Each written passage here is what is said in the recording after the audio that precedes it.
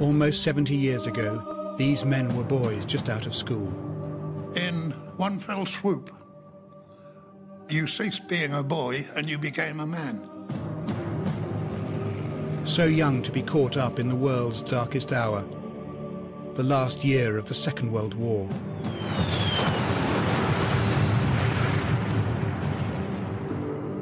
Now in old age, these precious few survivors are all around us, hidden in plain view. This is the last chance to hear what really happened firsthand.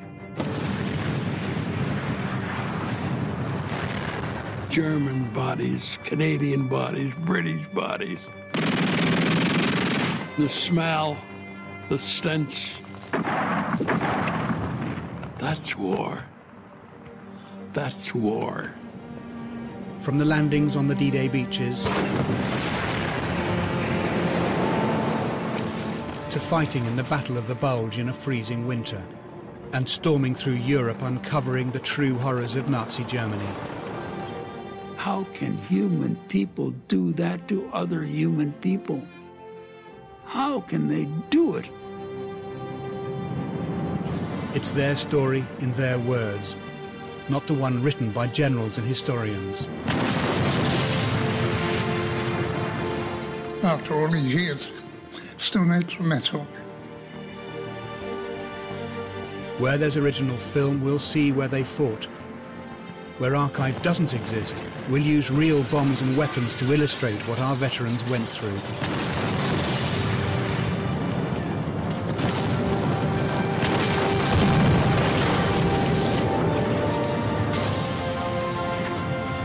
This is the story of the final year of World War II in Europe, as told by the last war heroes.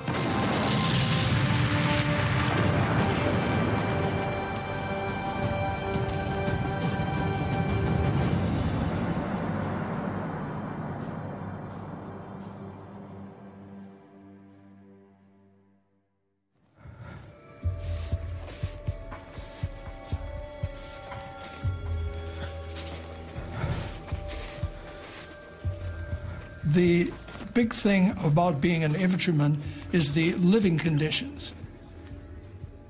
I spent most of my time in foxholes. December 1944, deep in the Ardennes on the edge of the German border. 19-year-old Private Arnold Whittaker was dug into his foxhole. To keep busy, we would improve on it. We'd make it wider and deeper, and then with our ingenuity, we'd always seem to find some kind of straw to put in the bottom. We'd take our pictures of movie stars, i.e. Betty Grable and Rita Hayworth, and we'd find a stick and stick them on the side walls. We'd dig a hole in there to put our canteen in there. And the irony of the whole thing, it was typically an ideal size and depth for a casket. From Michigan, Arnold had never left the United States. Soon after basic training, he was sent straight to the front line.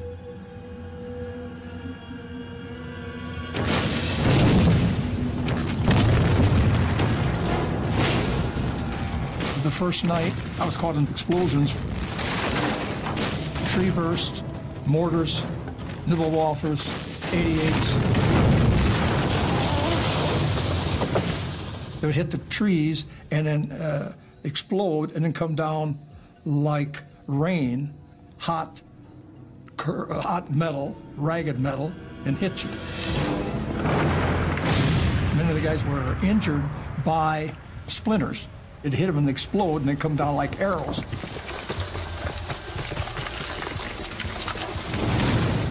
One blew my helmet off and blew my M1 away. I was a 19-year-old kid reaching around on hands and knees in the dark, because without your helmet and without your M1, you're useless. You're nothing. You're just cannon fodder.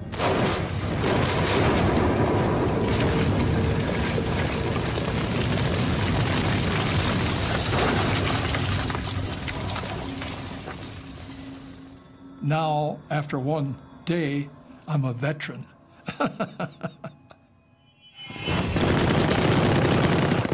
The Allies had already fought across the beaches on D-Day, survived bloody street battles at Arnhem,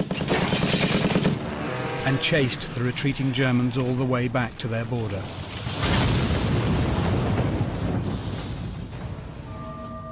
The front line now stretched from the tip of Holland as far south as Switzerland.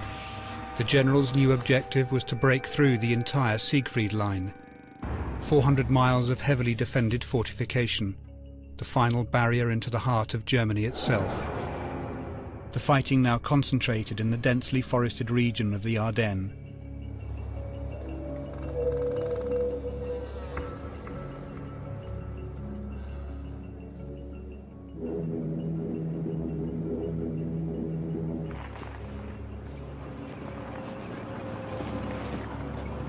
We knew the winter was coming. It starts with a very cold blowing wind and just snow flakes, just here and there. But the flakes aren't actually flakes. They're in little balls like pellets. It turned into the coldest winter on record. Getting supplies through to the men was often impossible. We weren't properly equipped. We didn't have parkas. All we had was that damn heavy overcoat. And once that overcoat got wet, it weighed a ton. So then they said, well, put your plastic raincoat over it. You put your plastic raincoat over it, then you're like a zombie. You can't move your hands because it was so tough. But we were stealing, not stealing, we liberated the white parkas from the Germans. When we captured Germans, we were taking their parkas. Now, we found out parkas, pile caps, and everything had come up to the rear, but the guys in the rear kept them all. Us guys up in the line never got them. So needless to say, especially the 82nd, when they got relieved and went to the rear, they beat the hell out of the rear people. Anybody they saw wearing overshoes, galoshes, or a parka, the airborne just automatically beat the hell out of them.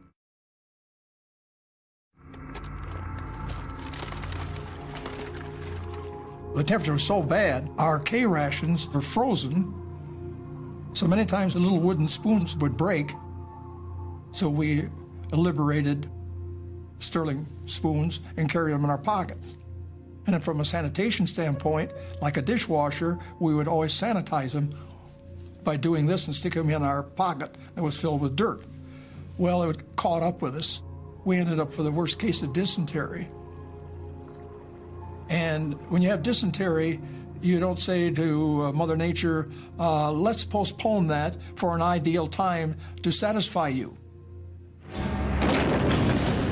If you had to go and artillery shells were coming in, you had to put something in your pants or you wet your pants. In other words, the decision was based on life or death.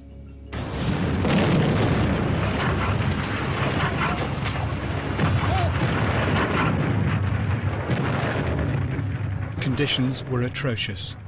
Even digging foxholes and slit trenches proved useless. As the German shells exploded in the trees above them, lethal splinters shattered everywhere.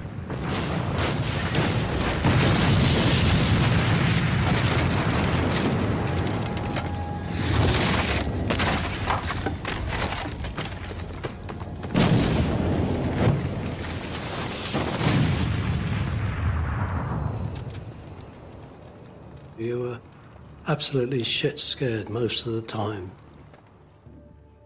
Airbursts caused multi wounds in all sorts of places. You'd get limbs being ripped, parts of limbs being ripped. Bored working in a munitions factory, at just 16, Bill Edwards lied about his age to join up. He was now a stretcher bearer with the 1st Battalion Worcestershire Regiment. I remember one guy I knew quite well, and his entire back was skinless from neck to waist, and he was in a lot of trouble, a lot of agony. And I gave him morphine. There was no chance of covering the wound, it was too big.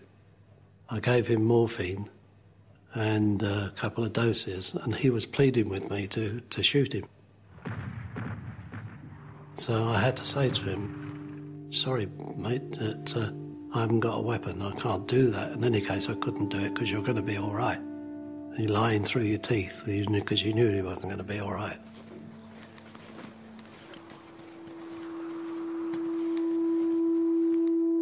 "17 years old when he too lied about his age, Private Carl Beck from Missouri had joined the 101st Airborne Division. I was a slick-sleeved private machine gunner. And I let you know I wouldn't hardly let anybody carry that machine gun. In fact, I had a stencil made, and I stenciled the side of that machine gun along the receiver. I called it Jivin' Joan. And that was a little lady that I knew back in my high school days. Carl, with his machine gun, had fought all the way from the Normandy beaches. With no airdrops, he was now bogged down in a freezing cold forest. We were in this hole. I'd set up Jivin' Joan and had this kid as an assistant gunner. Word came that the mail had come in. I told him, okay, you stay here and I'll go back and get the mail. Well, this kid had a package, and by this time, getting all the way from the States, it was pretty beat up to begin with. And I had all this mail and stuff heading back for the hole. Artillery concentration came in. And when it did, I hit the ground. And when I did, that package came the rest of the way open in this pecan bar. They make them here in South Georgia. They're very high calorie. They're just delicious. Came flipping out of it. And you see, you just lose all sense of morality, because I knew, my instinct told me that that kid was dead. So I picked up that bar and ate it. And sure enough, when I got back to the hole, he was dead.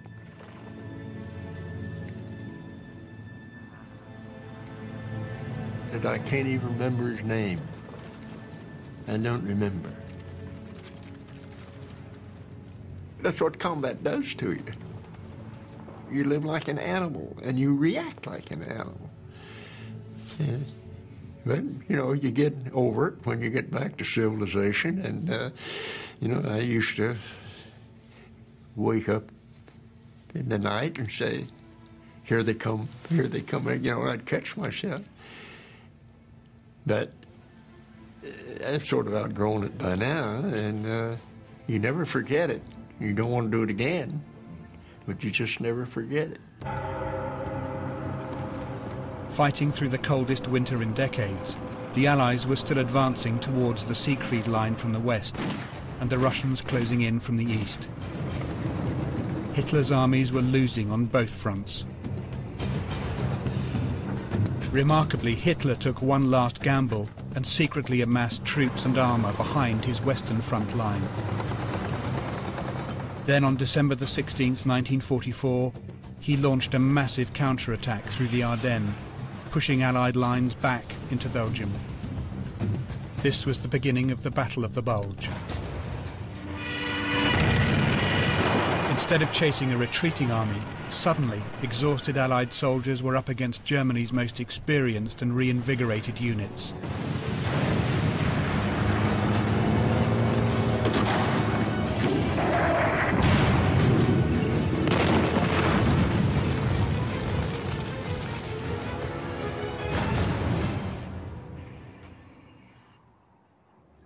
When an Allied division was overrun, young veteran Arnold Whittaker and his battalion was sent in to help. When we got there, it was just covered with snow. And then when you got closer, there would be a hand sticking out here or an M1 there. We were concerned that with all the snow we were getting, that the quartermaster wouldn't find them. Wouldn't find them until spring. So what we did, we took their M1 and put the bayonet on it and stuck it in the ground so it would stand up that high, so the quartermaster would know that there's a dead GI there. Because after a while, with enough snow, there weren't mounds.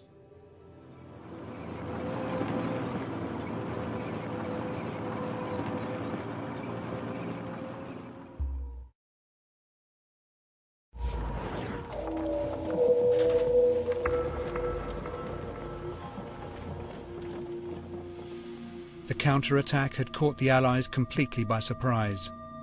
The Germans were now racing to control the small market town of Bastogne. With 7 major highways passing through its centre, it was a vital crossroads. Allied generals knew the Germans had to be stopped. All leave was cancelled. 22-year-old Lieutenant Frank Gregg of the 101st Airborne Division was on a 3-day pass in Reims. A runner came down and he says, "The colonel wants to see you right away." So I took off up the road. I knew something was serious. And he says, "We are moving out as soon as we can load the trucks, which are coming in now, and going to a town called Bastogne, because we got to get there before the Germans do." These are the men of the US 101st preparing to set off for Bastogne. With Easy Company was 20-year-old Ed Shames. So we got on trucks with the equipment that we did not have, nothing. We had almost nothing. I mean, absolutely nothing. We had no overcoats. We had no overshoes. We had no gloves. I didn't know where we were going, or what we were going to do there. We drove all night up the French highway, the Belgian highway. We pulled into a big barnyard. The commander says, "Get your troops off, and come daylight, I want you to get up this road here. You run into the Germans and stop them." I said, "Yes, sir." They were attacking with divisions, the Germans were, and I had one rifle company with about 100 men.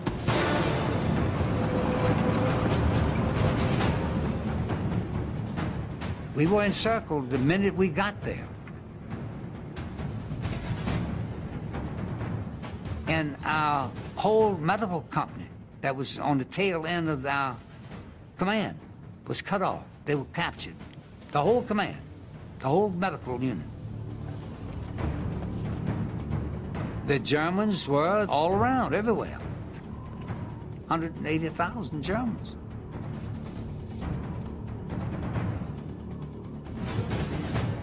And that's where we fought. The German army began to close in on the troops defending Bastogne.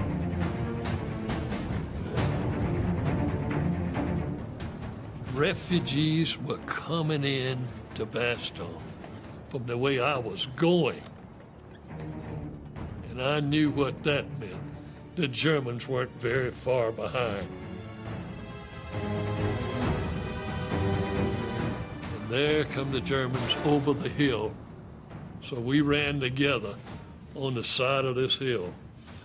And I deployed my men on both sides of the road. The Germans deployed their men on both sides of the road. And we fired at each other for the rest of that afternoon.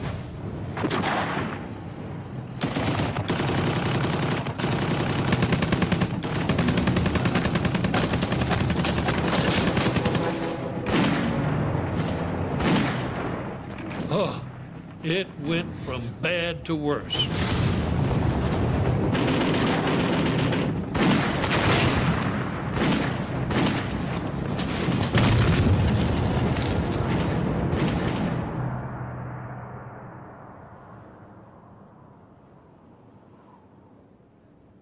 Bastogne had now been under siege for days.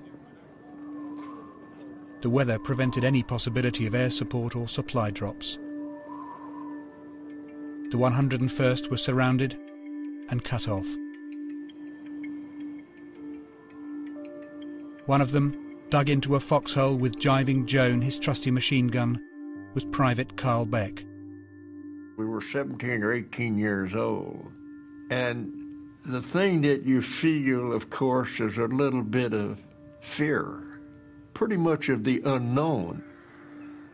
But the greatest fear to me, and I'm sure I expressed this for my comrades, the greatest fear for me was to let my friends down. The company commander was named Hilton. He said, Beck, get your machine gun to get up there and fire this, what we called a final protective line, an FPL. It's got a different name nowadays, forward edge of the battle area or something. The idea of an FPL is to get interlocking machine gun fire and let the infantry walk through it.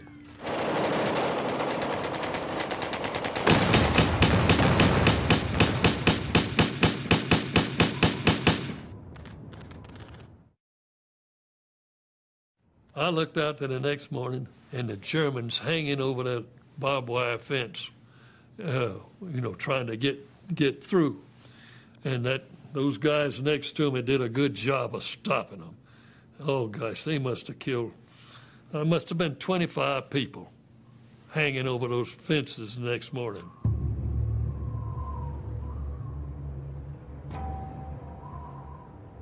When we killed these Germans, there was no need to do anything with them because they froze up like a block of ice, hard as granite. And if they came up to us, we dropped them right in front of our foxholes. We couldn't, sure as hell wasn't gonna move them, so we used them as a table. What the hell, or something to sit down on. They were warmer than the damn snow.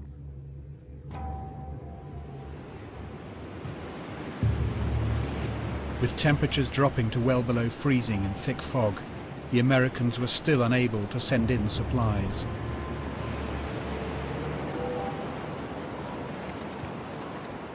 We were hurting. You're cold and hungry and wet, but you still go. And go, and go.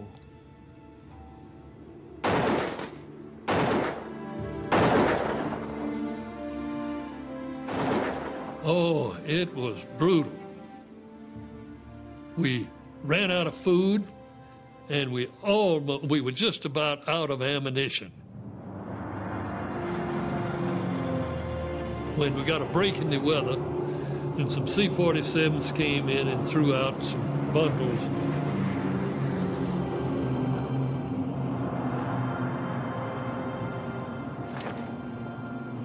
One of my squad leaders came to me and said, Lieutenant, you have a package.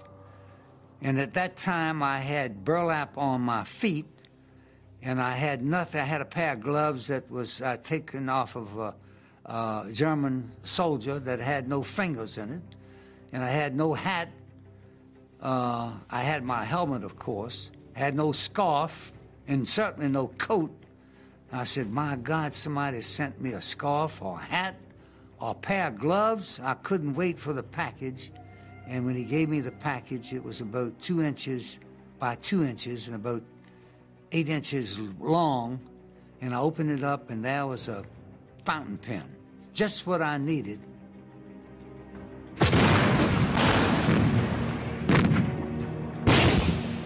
Finally, on December the 26th, the US Third Army broke through to relieve Bastogne. Greatly outnumbered for a week, Ed, Frank and Carl had been part of the US forces who'd successfully held off the German army.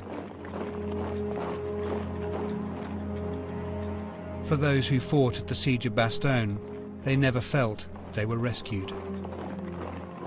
We were glad to get relieved, believe me, but rescued we were not, because we were still full of fight.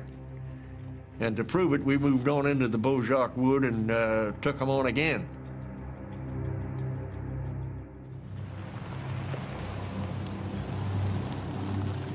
A week into the Battle of the Bulge, the Allies were losing hundreds of men a day.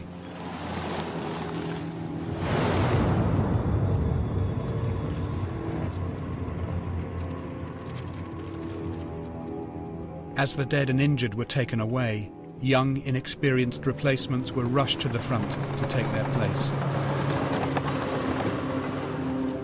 We get new replacements, get to know them by their first name. 2 days later, they're dead. And we're talking about 70% turnover all the time. If we had an 8-man squad, which is supposed to be 12, we thought that was a big deal. They just killed us all the time.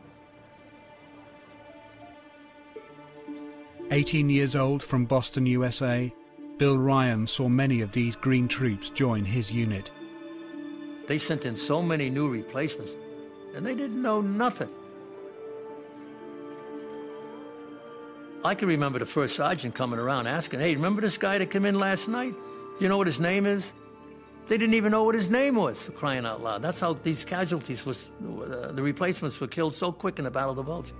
Because you got to pick them up in the morning report as assigned and joined, and the first sergeant's pulling his hair out because he didn't even know the names of these guys.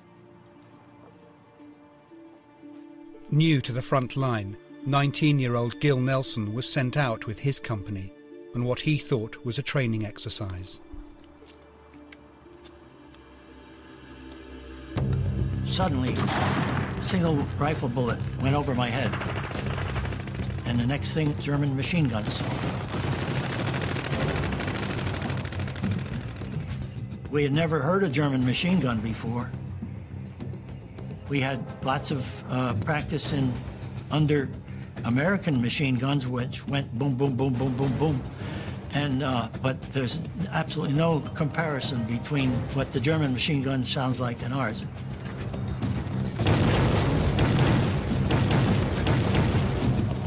It's like a string of Chinese firecrackers that very rapid, and they're snaps over your head.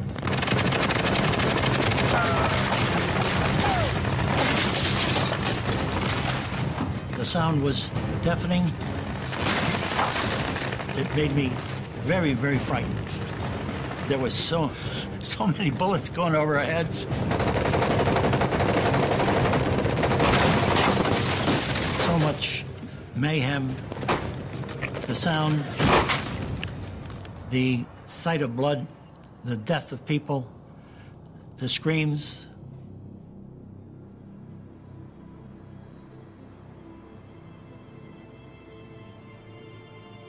Not long after arriving on the battlefield, many of Gil's troop were either killed or wounded. Baptism of fire was a major thing, and it forced me to think what life was all about.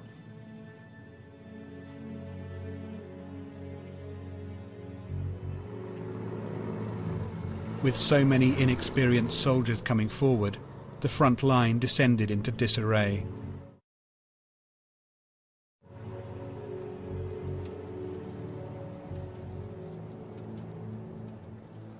Hitler issued orders to create fear and terror and cause chaos amongst the Allies.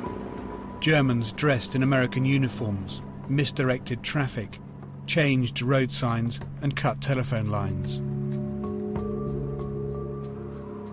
Many of them had lived in the United States at one time. They knew about Lou Gehrig and they knew about the Yankees and the Giants.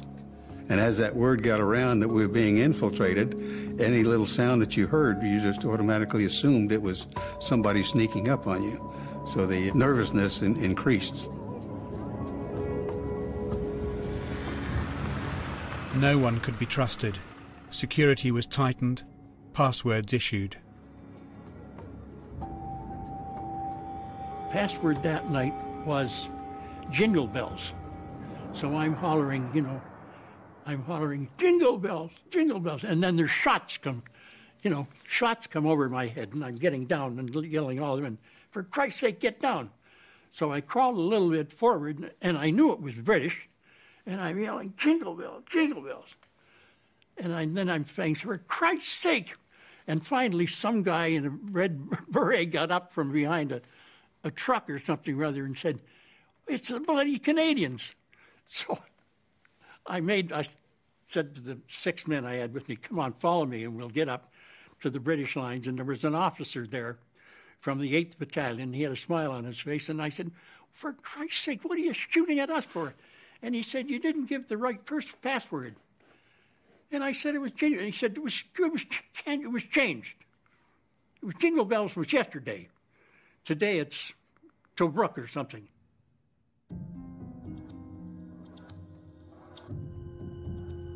With everyone on edge looking over their shoulders, stories spread of atrocities committed by German troops.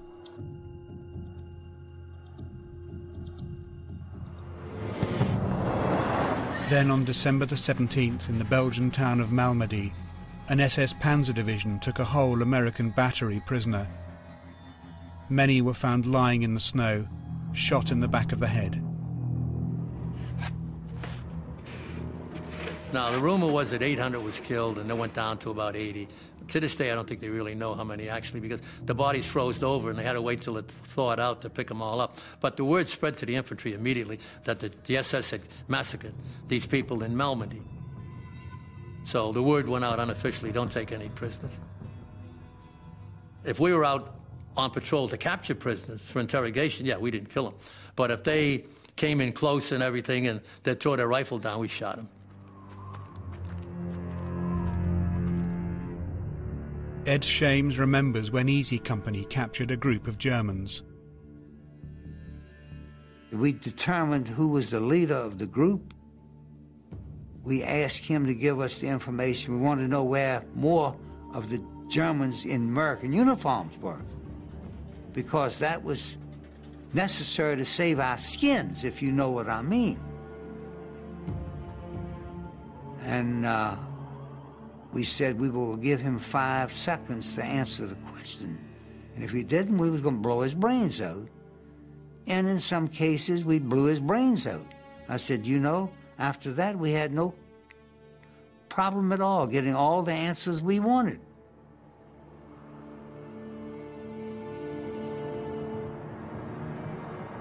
At 16, Harley Reynolds left his family to join the army. He'd seen action in the deserts of North Africa and fought his way through Europe. With his company, Harley was now deep in the Hurtgen forest. During the night, the Germans caught us by surprise, and they had developed a flare gun, but instead of a flare, it shot a grenade. Now, this is close quarters. You're talking about 20 to 30 yards, but that was one wicked thing, and it's our first time to ever run up against it.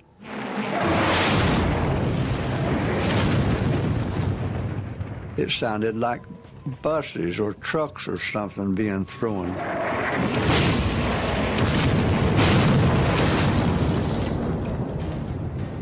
For an explosion to go off that close to you, it makes you like a piece of jelly. It goes through you, and you have to recover for this, and everything has to settle back into place, realign itself before you can even move.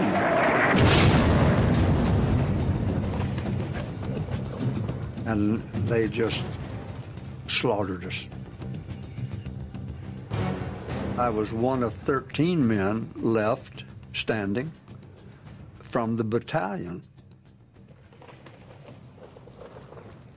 The rest of them were either captured, wounded, or lay dead in the forest snow. Scared or afraid? That's not the word for it.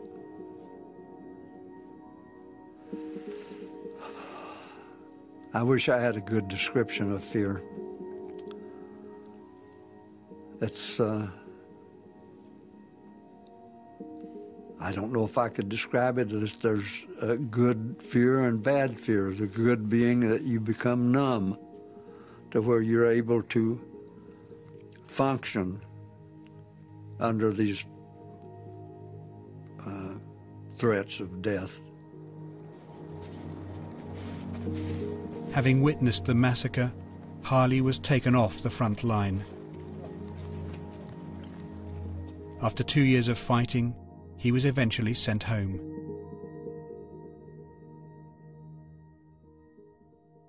I topped the rise where I could see the house, And my dad had finished this house.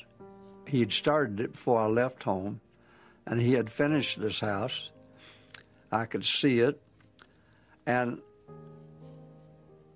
when I spotted the house, there was one of my sisters that was on the front porch, and she saw me top that rise and recognized me immediately. And she let out a scream, and I can hear all the way back in Virginia even now, that Harley's home.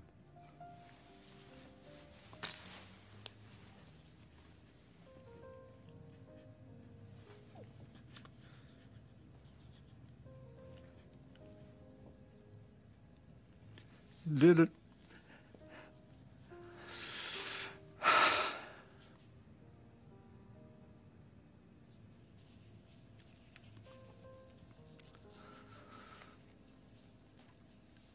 Both parents and my 3 sisters were home.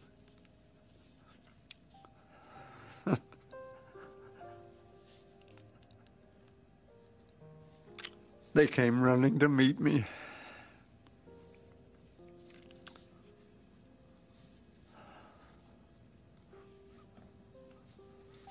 And my father's first words were,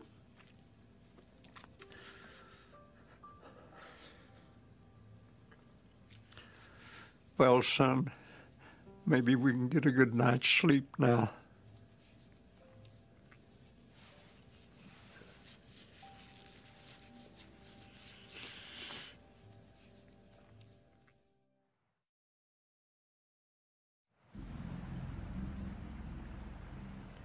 January 1945. The Allies began to claw back the ground they'd lost in the Battle of the Bulge. Thousands moved forward, pushing the Germans back, foxhole by foxhole. Deep in a forest, dug in for the night with his regiment, was 19-year-old Clayton Bird from Tennessee. We woke up the next morning, and the normal tactic is to check the people on your right, check the people on your left to make sure they're still there. And we did both of those things, and there was nobody there.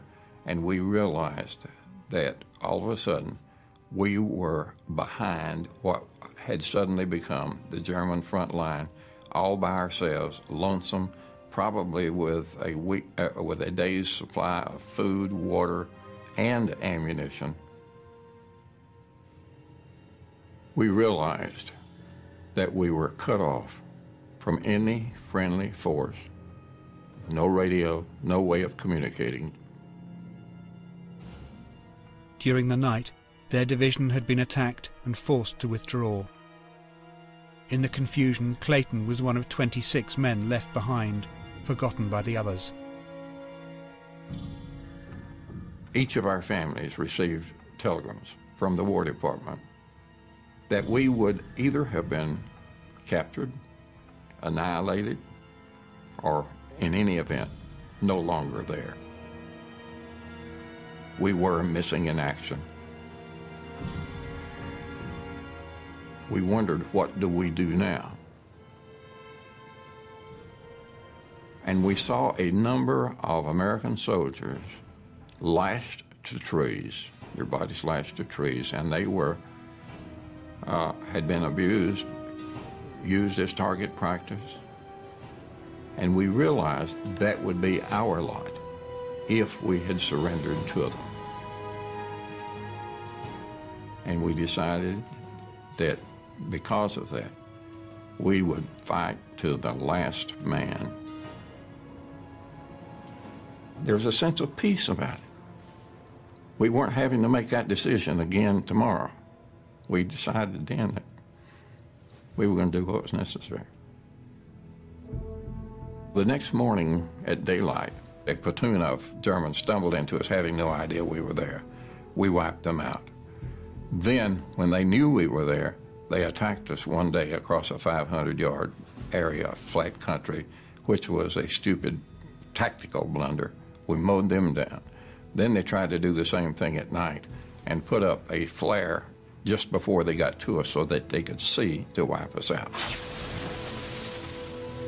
Well, by mistake, they sent the flare up with them, still 7,500 yards or so out.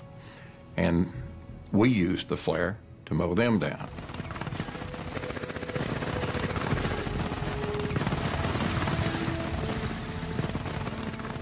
We hadn't eaten for a week. Every shot that we fired had to have a specific target because we didn't have ammunition to waste. For 7 days, Clayton and his small group of men managed to hold off an overwhelming force of Germans.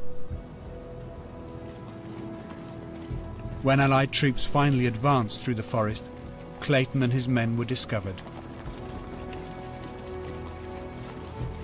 We got credit for so upsetting the Germans. They didn't know where the front lines really were, because they sure wasn't expecting front lines in our area.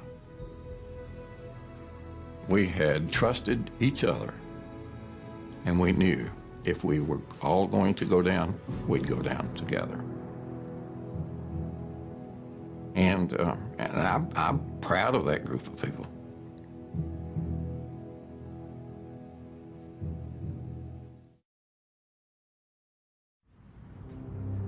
By the 28th of January 1945, the Allies had recaptured all the territory lost to the Germans.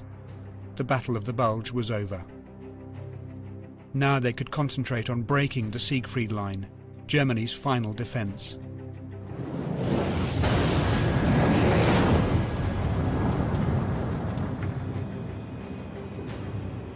Stretching nearly 400 miles, the troops faced tank traps and barbed wire, linked by a network of more than 18,000 heavily defended concrete bunkers.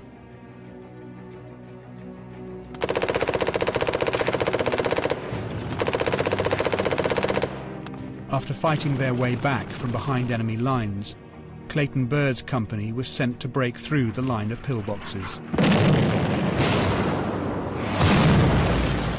But it was a very difficult thing because what you wanted to do was to find some way to get firepower through that slot that they used for shooting.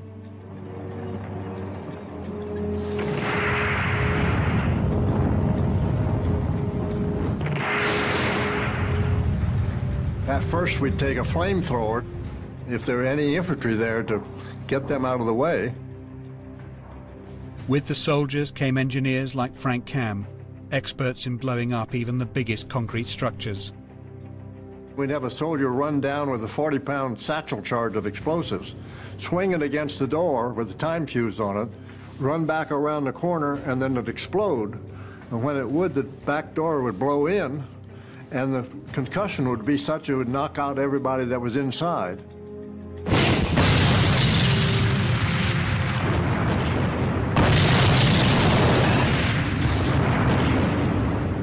Then our men would run in, grab the place, and that was it. When Clayton Bird's company was ordered to destroy 4 pillboxes, something unexpected happened. There was a white flag hanging out that opening, and we had conversation with the German. He says, if you will put on a display of force, I will surrender the people in this pillbox. And what we did, we shot hundreds, thousands, maybe thousands of rounds of ammunition up into the sky, and we really had a fireworks display. Well, he gave up. Well, when all that happened, 2 of the other pillboxes, they decided they would give up as well. The next morning, the men in the 4th pillbox also surrendered. So we got 4 pillboxes without a single casualty. That's over 120 people that came out as prisoners of war. Once the pillboxes were cleared, the engineers filled them with explosives and blew them up.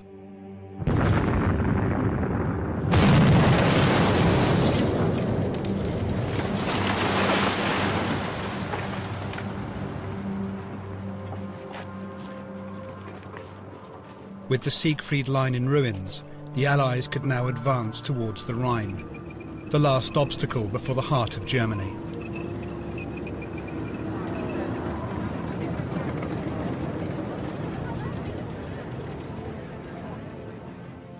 Clayton Byrd carried on into Germany.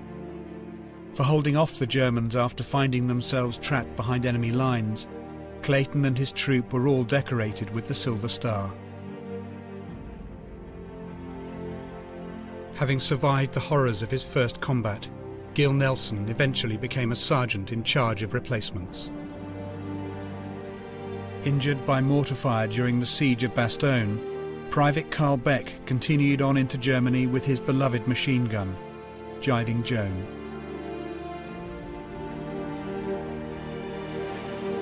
In the final chapter, the Allies crossed the River Rhine while desperate Germans tried to stop them. So you weren't killed by the artillery, you just drowned. Across Europe, the Allies discover the reality of Nazi Germany. What we could smell and see were rags all over the place. Rags. They weren't rags. They were dead bodies.